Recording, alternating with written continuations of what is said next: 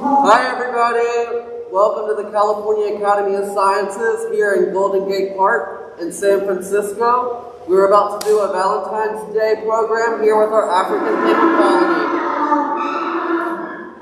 My name is Sparks and I've been here at the Academy for 2 years and I've worked with penguins for around 5 years. Hi, my name is Amy and I've been at the Academy since we reopened and been working with these penguins for 11 years. My name is Kelsey. I've been at the Academy for about 7 months now, and I'm new to these guys. I've only been working with them for about 2 months now. Alright guys, so please comment below. We're going to be doing a little penguin painting program in a bit, and with whoever comments, we'll choose randomly one person and they will win a penguin portrait.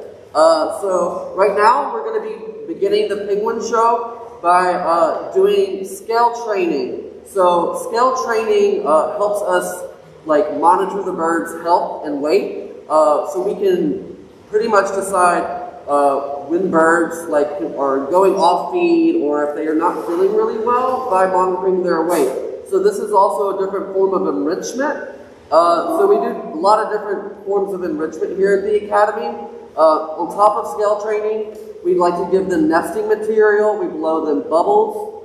And as you can see, right now, Amy's having the penguins come one by one and step on top of the scale. And while they're doing that, Kelsey is recording the penguin's weight. She's also recording how many fish these guys are eating. So we have 2 different species of fish that we feed and offer these guys.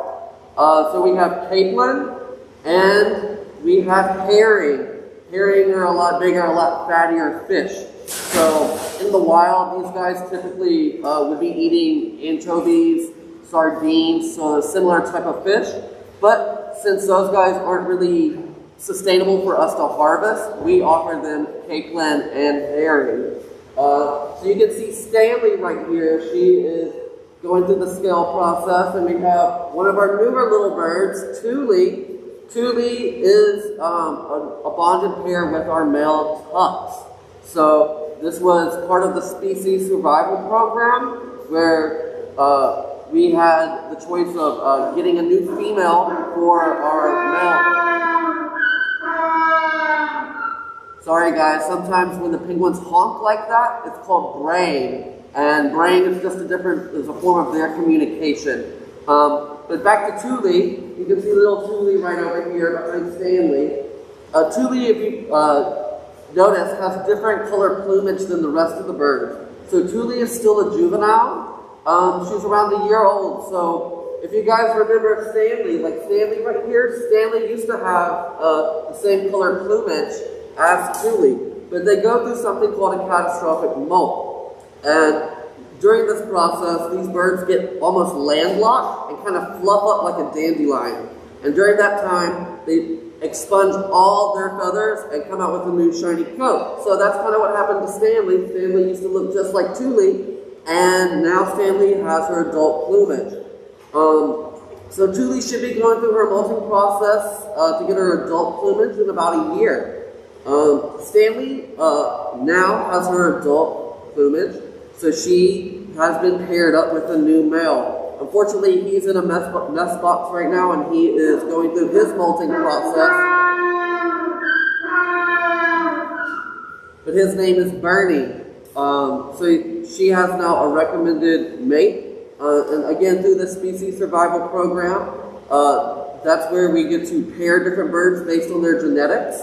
And Stanley was recommended to be paired with Bernie. And Thule was paired to be bonded with tucks. Yeah, so we'll continue to go through some of the scale training with you guys. These guys are also found in southern Africa. So why these guys are a part of the species survival program is because they are endangered. And what species survival programs do is they help to keep the genetic diversity and good genetics within the stable population under human care, so we can continue to have these birds and keep the genetics very strong within the human care population. And just in case if anything ever were to happen, this is a good way for us to have the genetic stock for reintroduction processes. One of the reasons why these guys are endangered is because, like I was saying about the fish, a lot of the fish that they typically eat are getting overfished for human consumption. So there is a group down in southern Africa called Sandcob, and Sandcob's a really great organization. Amy actually went to Sandcob, and Amy, do you want to talk a little bit more about what that is? Yeah, so Sandcob stands for the South African Foundation for the Conservation of Coastal Birds, and they're basically a rehab center that's in Cape Town, and they will bring in any sick or injured or malnourished birds, including chicks, into their facility, feed them up, do any maybe medical things that are necessary. They have the ability to do surgery there, and then they'll release those birds back out into the wild so that they can be in their normal natural populations. Over the holidays, they actually brought in 1,600 cormorant chicks that have been abandoned on an island by their parents. We're still not really sure why all those chicks were abandoned, but that's 1,600 chicks that were able to be fed and raised up, and I think that they're slowly starting to release those birds back out, and if Sandcob didn't exist, we wouldn't be able to help out those bird populations. They also help with oil spills, so we try and help them as much as possible. We're really grateful and thankful that during COVID, we've still been able to do our quarterly funding for them that we send to help with their different food supplies and needs that are there while they are still running their operations. And then hopefully this year or next year, we can continue sending biologists to physically help with their bird populations there as well. Oh. Sorry guys, we might have a penguin trying to mess with the tripod, so let me try to move him real quick. Come here, Dunker. Come here. Alrighty. Sorry, and also as you guys can see, Stanley is a very, very friendly penguin. Most penguins are typically not as friendly as Stanley. Stanley was hand-reared by us. So a lot of times what we do with captive populations of penguins is after the eggs are laid, they go through the process of being reared partially by the parents, and then we do something called fish school. And fish school is when they the chicks get to come and get to have more human interactions to make it easier for us to deal with them. So most of these birds at some point have had a lot of human interaction while they were younger. It also shows and helps and gains the trust with them, so we can do certain different types of enrichment and different things with them. So, we'd like to take some questions at this time, or does anybody have any questions while we finish wrapping up our scale training? Yes, I think we have some questions. Let me just check on my phone, guys. 1 second. I'm getting them delivered straight to me. Okay, so Amy, Amanda asked, how do you tell the males and females apart? That's a great question. So penguins are not sexually dimorphic, meaning that the males are larger than the females or the females aren't larger than the males. So we kind of see this like an elephant seal. So they look very similar just by looking at them. So we can actually only tell 100% through blood work. So when they hatch out of their egg, once we are able to do a blood draw at about a month or so, we can send that blood off to the lab and they will let us know if it is a male or female. And then we put a wing band on them, so all of our males are banding on the right, all of the females are on the left, and if we see two of the same color, like there's two reds right here, that means that that's a bonded pair or a couple. So that's the easiest way for us to tell who is who in here. All right, and we have another question from Lexi. Do penguins have strong beaks? Amy? That is a definite yes. Their beaks are probably their most powerful weapon that they have. They do need to be able to defend themselves since they are a wild animal. So those beaks are very important. They're very sharp. So they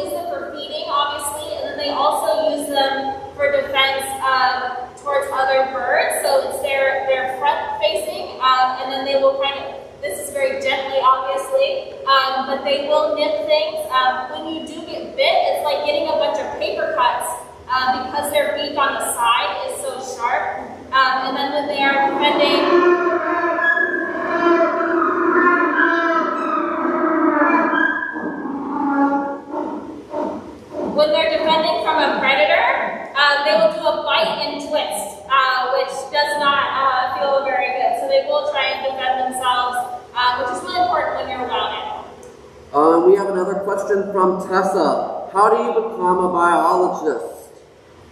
That's a great question. Yeah, we get a lot of questions about how people can get involved with working with animals here at the Academy or other zoos or aquariums. The best way is to just volunteer. If you are in high school or college, volunteer with your local zoo or aquarium. Get to know the ins and outs of how animals work, how we can take care of them the best, the different types of species, their natural history, things like that. And then a lot of people start working part-time like Kelsey does, and then just kind of gain as much experience as possible. And a lot of the times, honestly, you have to be in the right place at the right time, which is how a lot of us got our start. So it is definitely a passion job, so make sure that you just try and immerse yourself as much as possible just in the knowledge of different species. All right, and we'll do one more question for right now, and then we'll get back to answering some more questions in a little bit. So the last question for right now is from Leaf, age 8. How long does it take a baby penguin to hatch? That's a great question. So once the egg is laid in the nest, it depends on different species of birds, obviously. But for these guys, African penguins, it takes about 38 to 42 days or so for the egg to hatch, which is a lot quicker than us humans, but longer than things like chickens.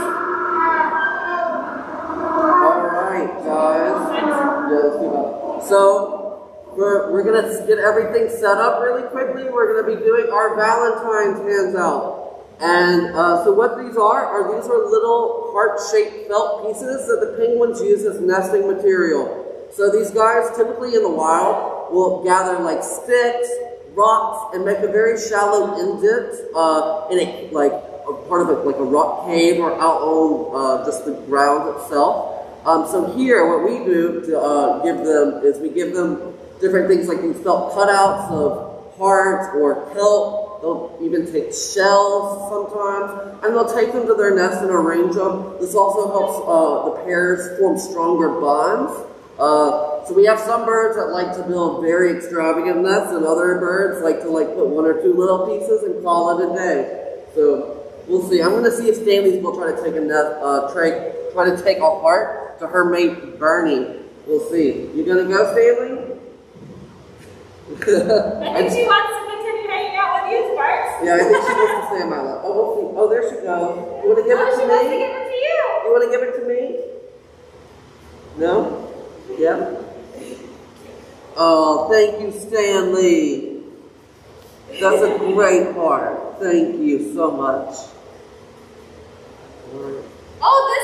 Oh, we had this one, so when we were open, they had some numbers and other people write Valentines, and this one is for Stanley. It says, roses are red, new chicks like Stanley are a plus, the best species of all is Spheniscus diversus. Woo! Do you want to take Stanley's heart? Oh, and this is right here, and now it's right beside Thule.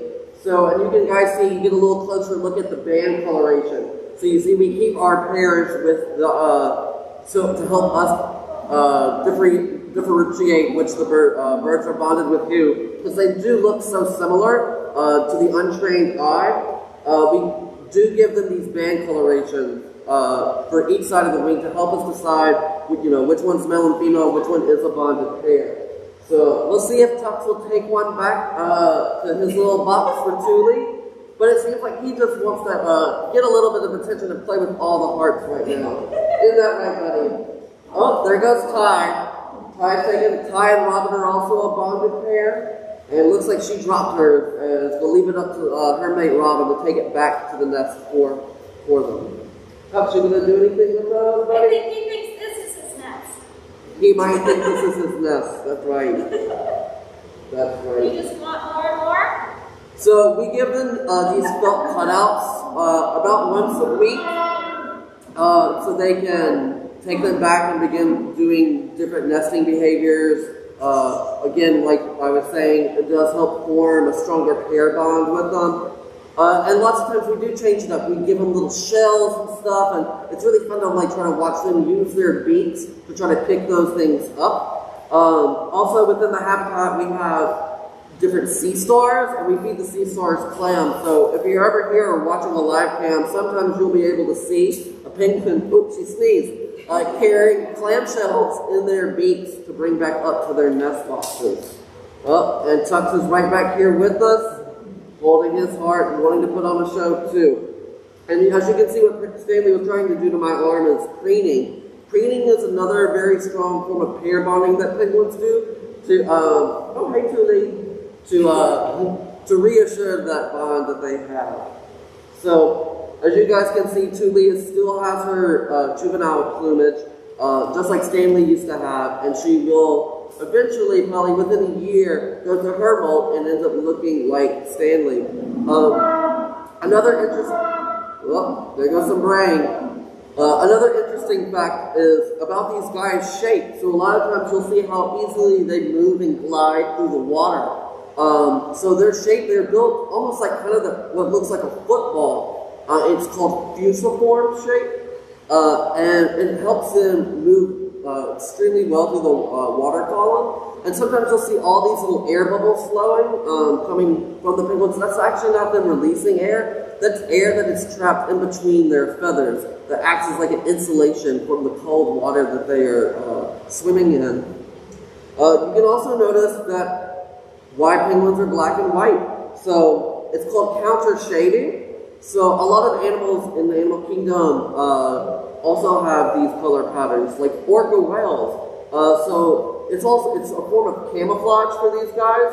So if you're a predator looking at a penguin from underneath them in the water column and looking upwards, you know, when you're looking up in the water, it's very light, and so that's why their bellies are white, because it helps them blend in. And the same goes if you're a predator looking at them from above down below, because when you're looking down in the ocean, it's very dark. That's why the top of them are very dark.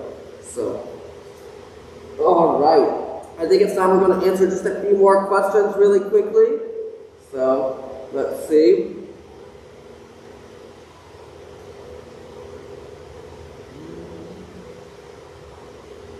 From Jen, do they respond to their names? Amy?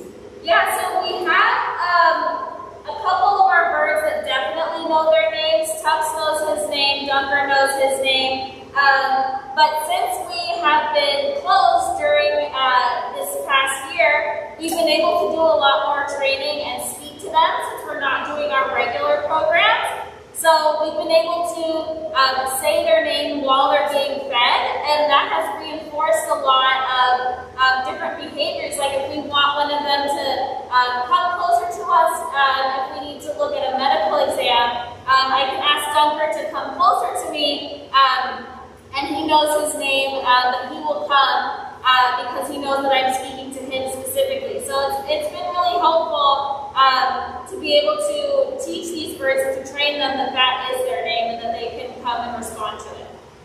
All right, and this question is from Wynn. Who is the sassiest penguin? I think we all have different opinions of who the sassiest is. My personal pick for that would probably be Grendel. Grendel is a very sassy little old man penguin. He's paired up with our oldest bird, Dawson, who's about to be 37. Amy, who would you think would be the sassiest penguin in your opinion? I think Stanley's the sassiest.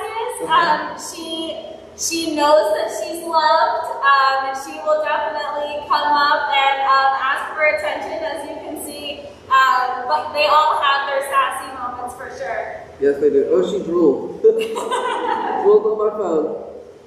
All right. Let's see. Oops. All right. This question is from Ryan. Ryan asked, how many penguins have been born at the Academy? So we have had, since we have been an institution that has African penguins, I believe from the 80s, we've had, I believe, 115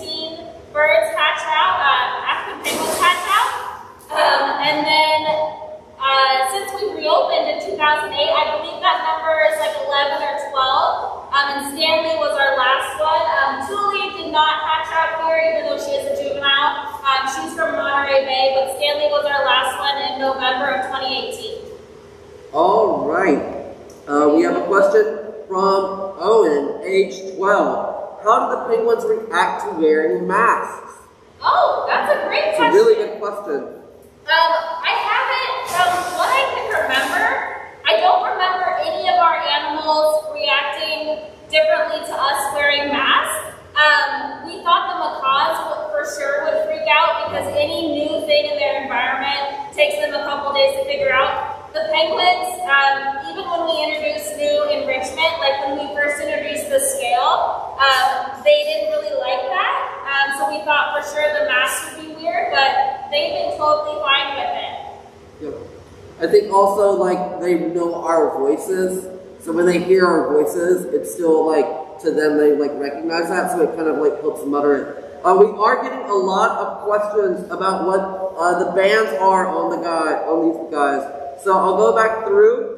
We band our birds because one, it's really hard to tell them apart. Penguins aren't sexually dimorphic, meaning males and females are almost identical looking. So in captivity, what we do is we put bands on the birds as an identifier. So a pair of birds that are bonded together share the same color. Females on one side, males on the other side. So you can see, well, I guess I just left the frame, but Dunker has a red band on the right. All males are banded on the right. Females are only banded on the left.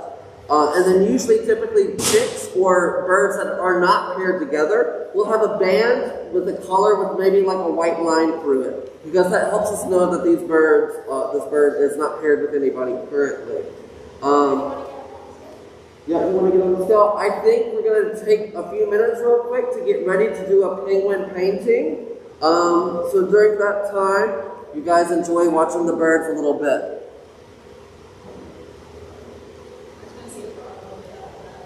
Cool. Sometimes some of the birds are a little more hesitant, just depending on the bird's nature and personality, to get on the scale. So Robin right here typically doesn't like to get on the scale a lot, and very surprisingly, he is wanting to do it right now. So definitely want to take that opportunity so we can get his weight and get that checked so we can monitor his health condition. Anybody else want a part? Kianga? Ooh. Hey.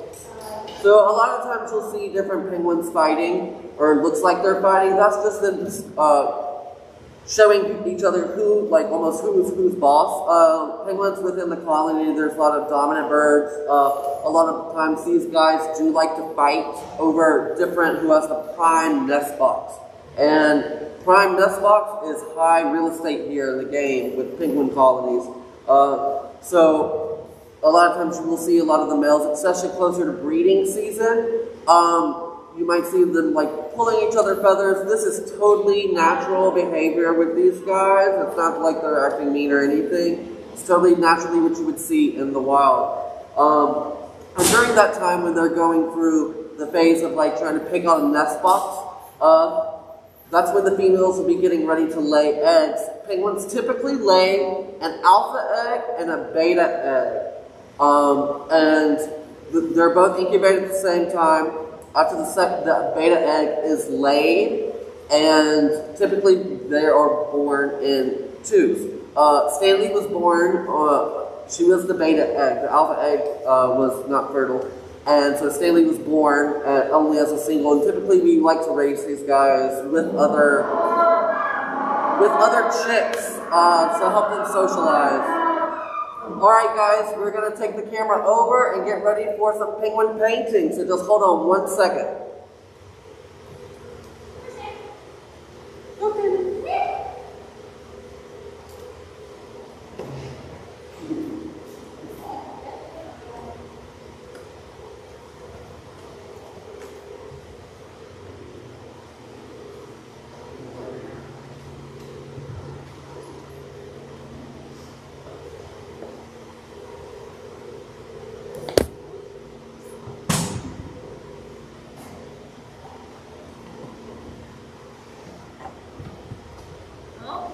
so penguin painting is a fun thing that we like to do every once in a while.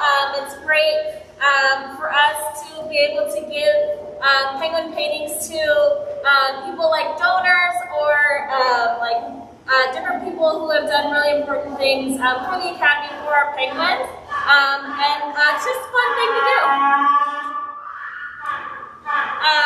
So today, I thought it would be fun to do red and pink for Valentine's Day. So Stanley is going to walk through it. She likes doing penguin paintings, but sometimes, because she's sassy like we already established, it might take her a second, so we'll see how she does today. Bam.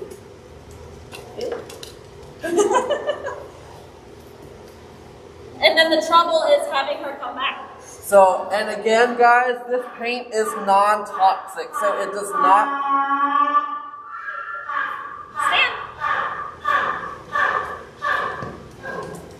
And yes, I wanted to reiterate, guys, that this is non-toxic paint. We would not give them any form of toxic paint that would allow to hurt these guys. So. Oh, that's a pretty one. There's Stanley's second one. And a reminder that if you are interested in possibly winning one of these paintings, to comment down below. You can ask a question or just simply say you love penguins or whatever you want to say. You ready for more? No? So another fun thing about enrichment is that we don't want to force them to do anything that they don't want to do, obviously. And you can see that Stanley does enjoy doing this. She loves walking through the paint, and she also just loves being with us. Okay, last one. Go ahead. Oh, you missed it. Oh, Stanley. Oh. Okay, one more time. One through. Good. She's very excited. That's why she's running. Okay, let's go, girl. Yeah, so these were some of our paintings done by Stanley. She did a great job. And then she'll get a bath after this, because her feet are all painty. Do we have any more questions, Marks? Let's see if we have any more. So we can take just a few more questions, and then we will... this is from Olivia, age 6. How do penguins breathe underwater? Ooh, so penguins, just like us, actually breathe air. So when they go underwater, they're holding their breath just like we do. And they can hold their breath. Normally it's about 1.5 to 2 minutes because they aren't diving terribly deep. They're diving deeper than we can.